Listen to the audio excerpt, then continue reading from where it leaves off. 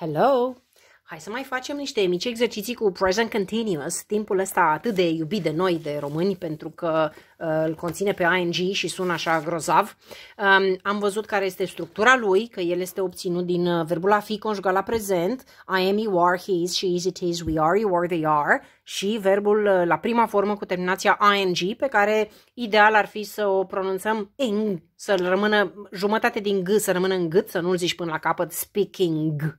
Da? Speaking, working, doing.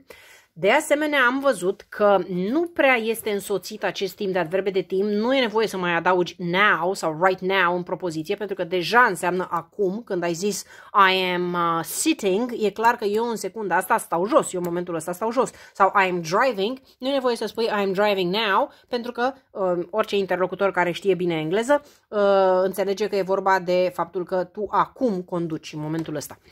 Bun, am văzut excepțiile care reprezintă o mică problemuță, pentru că sunt ceva mai grele. Există anumite verbe care nu se conjugă la timpuri continue, în general la niciun timp continuu, prezent continuu, prezent perfect continuu, trecut continuu, trecut perfect continuu și viitor continuu sau viitor perfect continuu, ci la echivalentul lor simplu, adică în loc de present continuous voi folosi present simple pentru aceste verbe care nu sunt acceptate acasă la present continuous. Și dacă spun eu acum sunt supărată, nu o să zic I am being upset, ci voi zice I am upset, adică prezentul simplu. Chestia asta se va întâmpla și la celelalte, o să insistăm mai mult pe asta când o să mai facem alte câteva timpuri continue ca să fie mai la îndemână. Bun, am făcut niște exerciții, am creat, sper că le-ai făcut deja, ai creat, chiar și tu ai creat rutine pentru a te obișnui cu forma de afirmativ, forma de interogativ negativ și interogativ negativ, după modelul dat aici. Am văzut asta în lecția trecută. Am văzut împreună niște exerciții despre cum să ne obișnuim să jonglăm, exact cum am făcut aici, să jonglăm cu afirmativul, interogativul, negativul și interogativ negativul, dar păstrând același subiect, ca și cum le-am luat de aici pe orizontală, adică they are sleeping, zicem they are sleeping. Are they sleeping? They aren't sleeping. Aren't they sleeping? Ok, în exercițiile de aici. Acum aș vrea să facem împreună un alt mic exercițiu unde să încerci să fii tu mai creativ, mai creativă, ca să te obișnuiești să vorbești engleză mai mult și să începi să folosești diverse verbe, că tot ai învățat verbe, ai văzut că eu alternez, mai dau câte o lecție de asta obișnuită de gramatică, mai vin cu verbele alea, cu grupele 1, 2, 3, uite chiar le-am și adus aici, după astea le-am folosit ca să pun imaginea pentru acele fișiere care inițial au fost audio și apoi le-am transformat în fișiere video, verbele cu grupa 1, grupa 2, grupa 3, grupate, verbele neregulate din engleză, grupate după sonoritate. Ai putea să ți notezi și tu verbele astea, să ți le pui în forma asta sau dacă vrei în forma aceea alfabetică pe care am postat-o și pe Facebook și pe Instagram le ai, aceleași verbe, am pus 100 de verbe, celebrele 100 de verbe neregulate din engleză, pe care le ai și pronunțate și poți să le iei și să exersezi cu verbele de aici, să vezi dacă se potrivesc pentru a fi puse în diverse structuri, la prezentul simplu, la prezentul continuu și să lucrezi cu ele, da? Să zici, de exemplu, what are you grinding? Ce macini tu acolo? Piper, sare, cafea, ce macini? What are you grinding? Probabil că rar o să întrebe așa ceva, dar asta mi-a căzut aici sub mână. Sau are you thinking of John? Are you thinking of the same thing? Te gândești la același lucru ca mine? Te gândești la John? Depinde, da? What are you thinking of? La ce te gândești în momentul ăsta, da? Bun, deci poți să-ți iei verbele și să încerci să faci astfel de exerciții. Deocamdată poți să folosești, bineînțeles, și verbe regulate aici. În exercițiul ăsta spuneam că aș vrea să fac apel la creativitatea ta ca să te obișnuiești să vorbești și singur sau singură, nu doar să traduci. La început e bine să pornești pe o structură dată, adică îți dau un exercițiu o propoziție pe care tu să o traduci sau îți dau o propoziție pe care tu să o transformi de la afirmativ la interogativ, la negativ, la interogativ, negativ, ca un copil mic care nu e foarte stăpân pe picioarele lui și merge la început cu ajutorul cuiva sau cu un premergător, da? Sau cu o trotinetă, o bicicletă care are rotițele alea în spate, după care trebuie să începi să mergi singur pe picioarele tale sau pe cele două roți ale bicicletei și atunci tu singur sau tu singură să poți să spui diverse verbe aici când te simți în siguranță și simți că ai ești suficient de puternic sau puternică pentru a vorbi singur în engleză.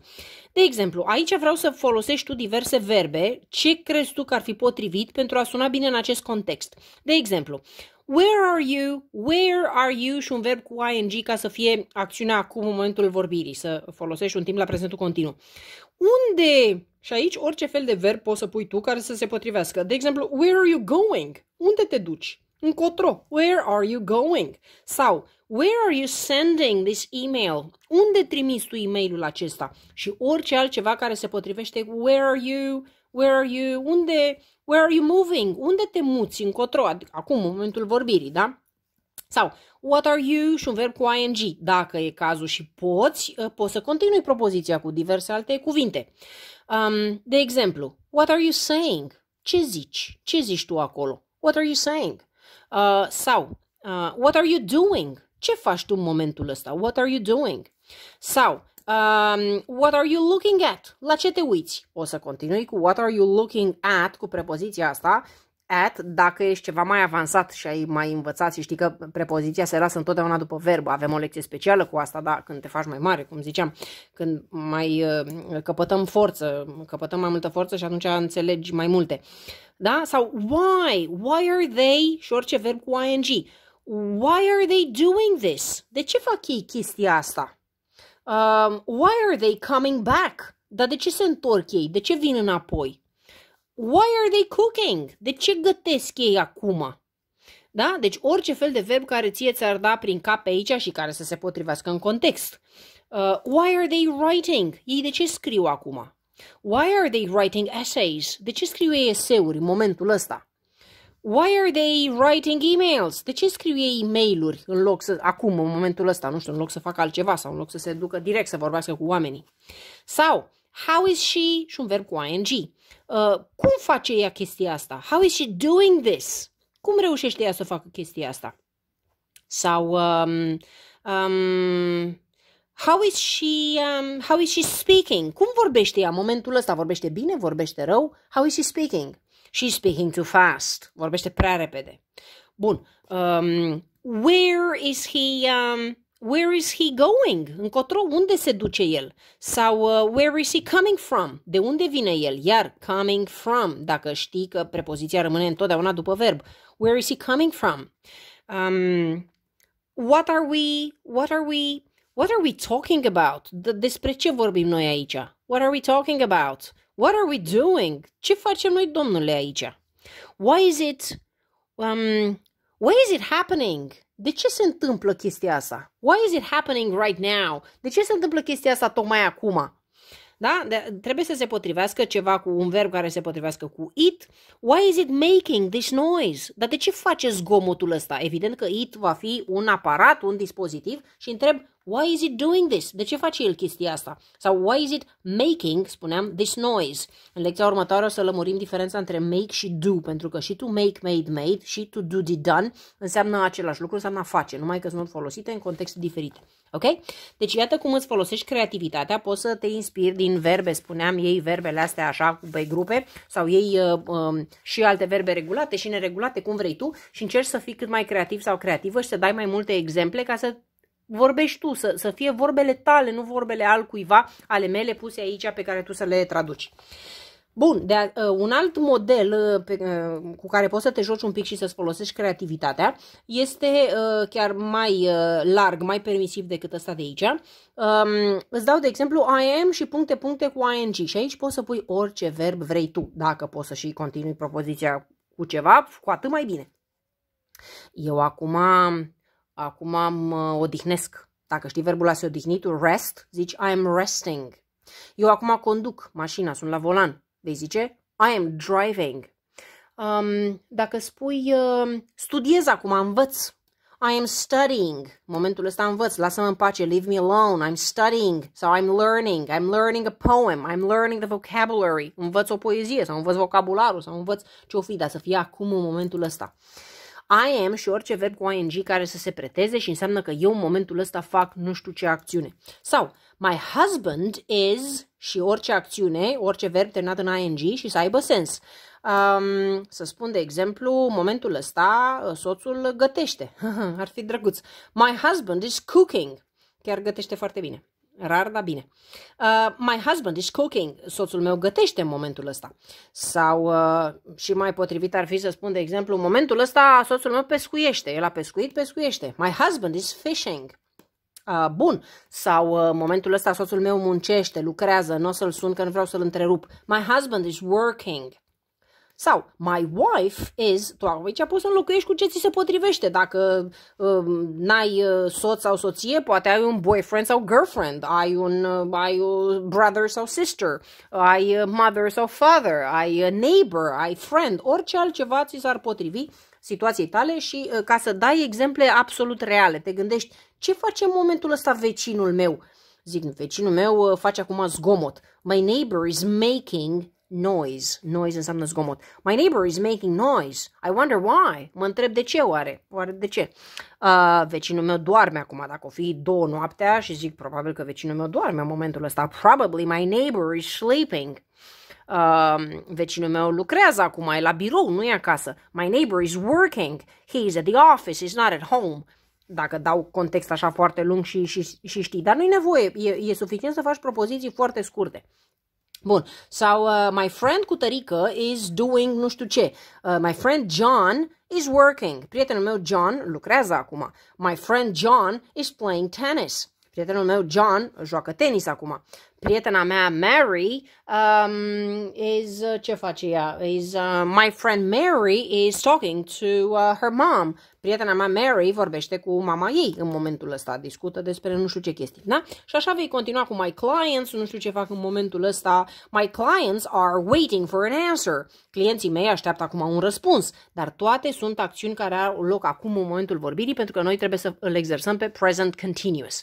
Și foarte, foarte pe scurt, hai să vedem un alt tip de exercițiu în care vei vedea diferența între present simple, o acțiune care are loc în general, și present continuous, dar cu același verb. Adică verbul a veni, to come, came, come, folosit într-o acțiune ce are loc în general, o acțiune în general, și versus, cum se zice în engleză, versus o acțiune ce are loc în momentul vorbirii, și atunci va trebui să folosim un present continuous.